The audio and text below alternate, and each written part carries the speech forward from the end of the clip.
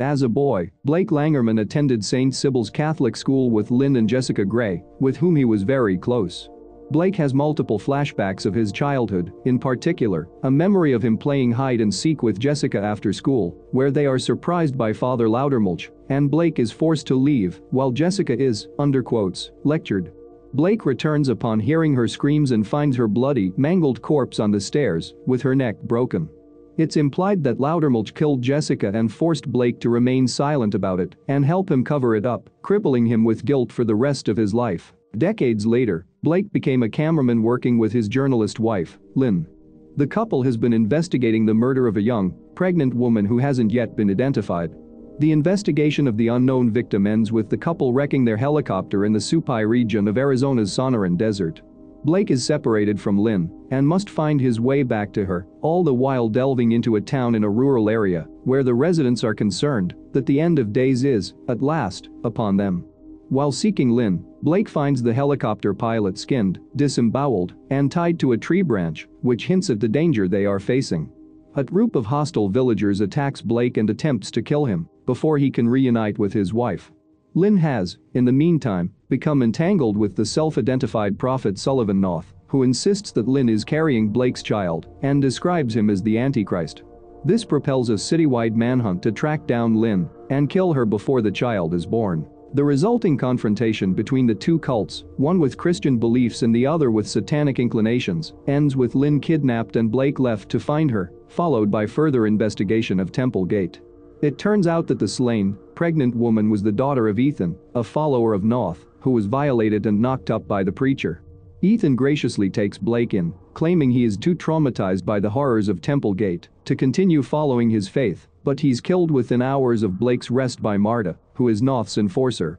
Blake is then chased through the city until he arrives at Temple Gate's main shrine, where he spies on the gruesome questioning of two heretics who finally confess to Noth that Lynn is being kept in the mines, a scene that gives Blake a new target. On his way there, Blake falls off a bridge and gets kidnapped by a dwarven archer named Laird and his companion named Nick, both of whom are leaders of the Skald outcasts. Blake is then anointed as the Scalded Messiah, and Laird insists on rebirthing Blake through crucifixion and live burial. Against all odds, Blake escapes both dangers and flees the forest. By this point, his childhood delusions have become incredibly vivid, even nightmarish and more intense, and at the end, Blake has been driven completely insane by his guilt over Jessica's fate.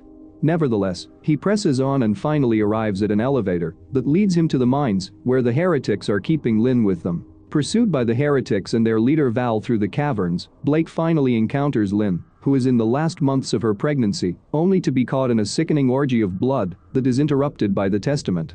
He kills the heretics and chases the Langermanns out of the mines amid a thunderstorm. They take shelter in the chapel, where Lynn gives birth to their child and promptly dies of shock. Blake bursts into tears and faints with the infant in his arms, waking up to Noth announcing that he has had the entire town killed due to his failure to stop the birth, and begs Blake to kill the child before slitting his own throat. Blake, with his baby in a swathe, walks through the horrific, war-torn remains of Temple Gate when the sun appears and engulfs the entire planet, just as Noth had predicted in the birth of the Antichrist. The apocalypse Blake had witnessed, as well as the nightmarish recollections of his childhood, were just hallucinations produced by the Murkoff Corporation's local radio towers. Hours after the Temple Gate slaughter, Pauline Glick and other Murkoff agents begin their research on the fallout. Two agents in hazmat suits uncover a man still breathing, albeit in a catatonic state, and pull him out of a small shed. Pauline soon realizes that the man is, in fact, Blake, and immediately orders the agents to take him to a Murkoff black site known as the Elridge facility for a barbaric interrogation. Before the story finally ends, it's clearly pointed out Lynn's son is nowhere to be seen.